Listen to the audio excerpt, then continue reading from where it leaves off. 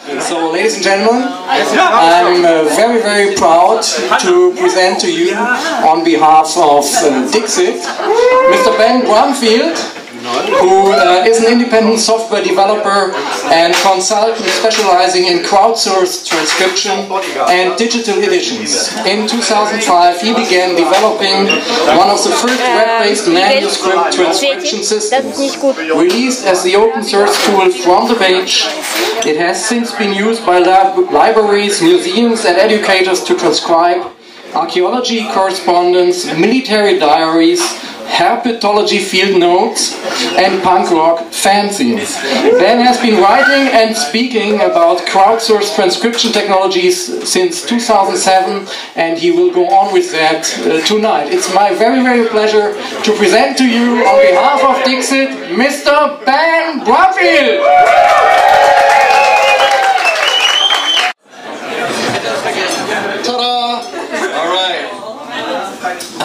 Thank you to DiXiT for bringing me here, and thank you all for coming. Alright, my talk tonight is about accidental editors and the crowd. What is an accidental editor? Most of you people in this room are here because you're editors and you work with editions.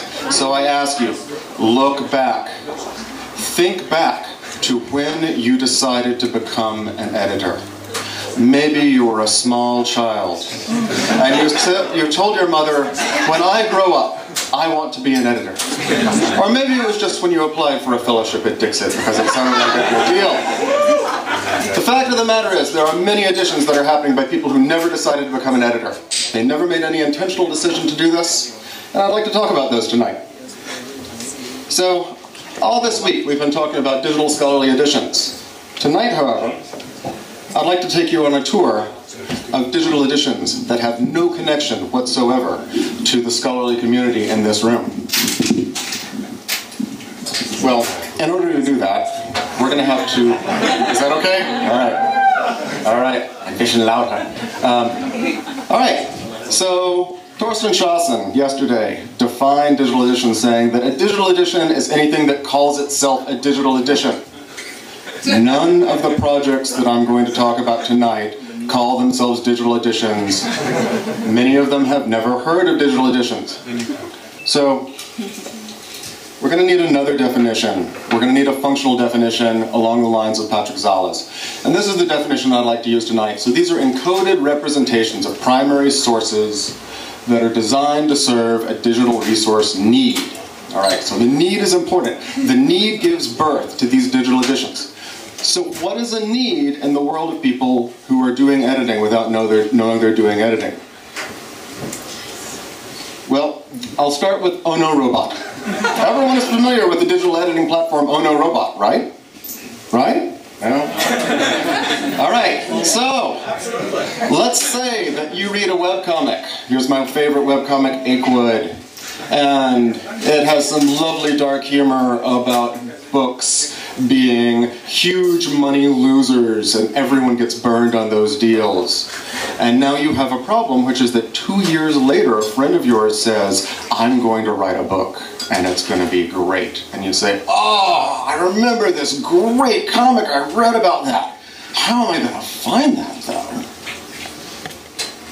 Well, fortunately you can go to the Achewood search service and you type in huge money loser and you see a bit of transcript and you click on it and you have that comic again. You've suddenly found the comic strip from 2002 that referred to books as huge money losers. Now, how is that possible? See this button down here? This button here that says Improve Transcription. If you click on that button, you'll get a place to edit the text. And you'll get a set of instructions. And you'll get a format, a very specific format and encoding style for editing this webcomic. Alright? Where did that format, where did that encoding come from? Well, it came from the world of stage, the world of screenplays. So this reads like a script. Alright? And the thing is, it actually does work. It works pretty well. So that community has developed this encoding standard to solve this problem. Let's say that you're a genealogist and you want to track records of burials from 1684 that are written in horrible old secretary hand, and you want to share them with people. No one's going to sit down and read that. They're going to interact with this through something like FreeReg. This is a search engine that I developed for Free UK Genealogy, which is an open data-based genealogy nonprofit in the UK. And this is how they're going to interact with this data. But how is it actually encoded? How are these volunteers entering what is now, I'm pleased to say, 38 million records? Well, they have rules. They have very strict rules. They have rules that are so strict that they are written in bold. You transcribe what you read, errors and all.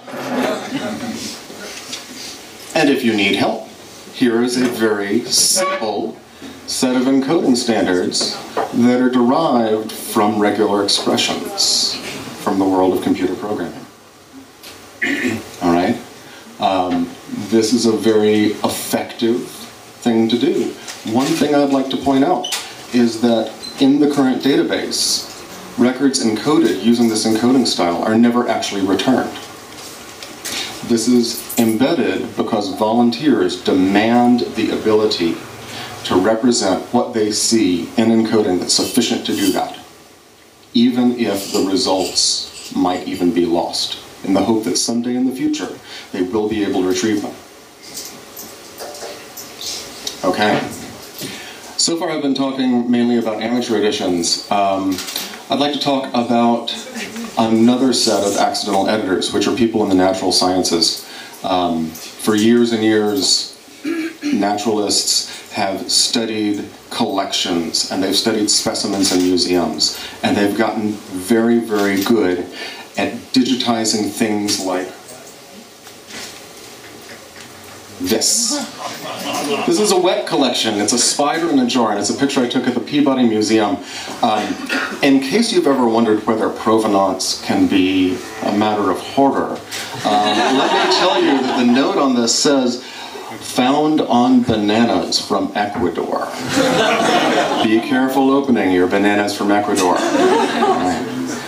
But thanks to climate change and thanks to habitat loss, these scientists are returning to these original field books to try to find out about the locations that these were collected from, to find out what the habitats looked like 100 years ago or more.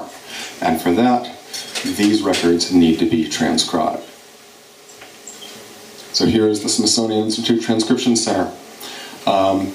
This is going to look similar to a lot of people in the room.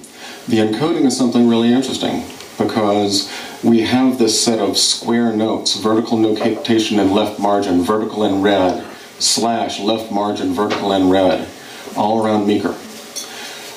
The interesting thing about this encoding is that this was not developed by the Smithsonian. Where did they get this encoding from? They got this encoding from a blog post by one of their volunteers. This is a blog post by Siobhan Leachman, who spends a lot of time volunteering, transcribing for the Smithsonian.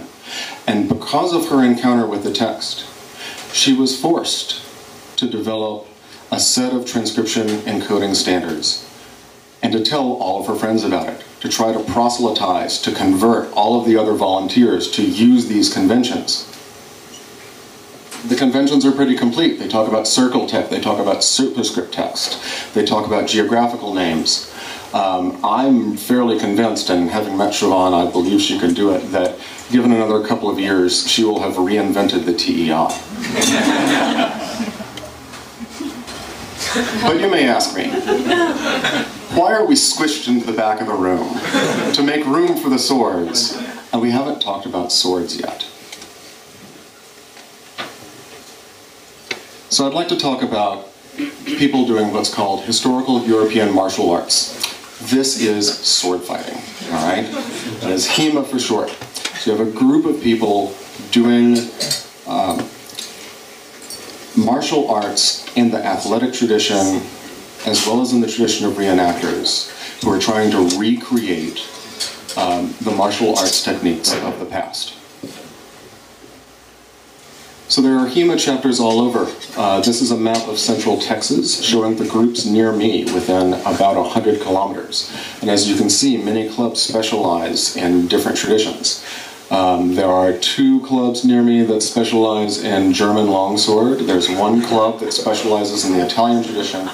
And there's at least 1 club I know of that specializes in a certain set of weapons from all over Europe. So how do they use them, right? How do they actually recreate the sword fighting techniques? They use the text in training.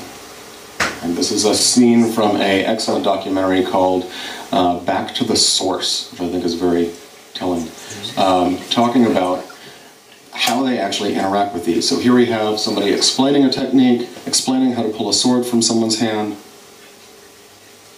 and now they're demonstrating it. So where do they get these sources from? For a long time, they worked with 19th century print editions. For a long time, people, including the group in this room, worked with photocopies or PDFs on forums. Really, all this stuff was very sort of separated and disparate until about 5 years ago. So 5 or 6 years ago, Michael Chichester, who was a HEMA practitioner who was bedridden due to a leg injury, had a lot of time on the computer to modify Wikisource, which is the best media wiki platform for creating digital editions, to create a site called Wiktenauer. What can you find on Wiktenauer? Okay, here's a very simple example of a fighting manual. We've got the image on one side, we've got a facsimile with illustrations, we have a transcription, and then we have a translation in the middle. This is the most basic. This is something that people can very easily print out, use in the field in their training. Still, it's a parallel text edition. If you click through any of those, you get to the editing interface, which has a direct connection between the facsimile and the transcript. Right? And the transcript is done using pretty traditional MediaWiki markup. Okay, now, and I apologize to the people in the back of the room, because this is a complex document. We get into more complex texts. So this is a text by someone named Rengek. And here we have 4 variants of the same text. So they're producing a variorum edition. In addition to producing the variants, they have a nice introduction explaining the history of Rengek himself and contextualizing the text. What's more, they trace the text itself and they do stematology to explain how these texts developed, all independently. And in fact, even come up with these nice stematographs. So how are they used? So people study the text, they encounter a new text, and then they practice. Okay, and as my friends last night explained to me, the practice informs their reading of the text. Right? They are informed deeply by die Körperlichkeit, the actual physicalness of trying out moves. Right? And the reason that they're doing this is because they're trying to get back to the original text. And the original text is not what was written down by a scribe the first time. The original text, this Urtext, was what was actually practiced 700 years ago and taught in schools, much like Claire Clairvaux mentioned, talking about Clement of Alexandria. You have this living tradition, parts of it are written down. Those parts are elaborated by members of that living tradition, and now they're reconstructed. What if your interpretation is wrong? Well, one way they find out is by fighting each other. You go to a tournament, you try out your interpretation of those moves. Someone else tries out their interpretation of those moves. If one of you would end up dead, that person's interpretation is wrong. People think that the stakes of scholarly editing are high. What are the challenges to projects like Wiktenauer? So one of the projects, so when I interviewed Michael Chichester, he explained that they, particularly editors in the US, actually do struggle, and they would love to have help from members of the scholarly community dealing with paleography, dealing with linguistic issues, and some of these fundamental issues. One of the other big challenges that I found is, by contrast with some of the other projects that we talked about, in many cases, the texts on Victor are of highly varied quality. They try to adjust for this by giving each text a grade, but if an individual is going to contribute a text, and they're the only one willing to do it, they sort of have to take what they get. My theory for why Victor transcripts may be of different quality from those that you see on the Smithsonian or that genealogists produce is that for those people, the transcription, the act of working with the text, is an end in itself. Whereas for the HEMA community, the texts are a way to get to the fun part, to get to the fighting.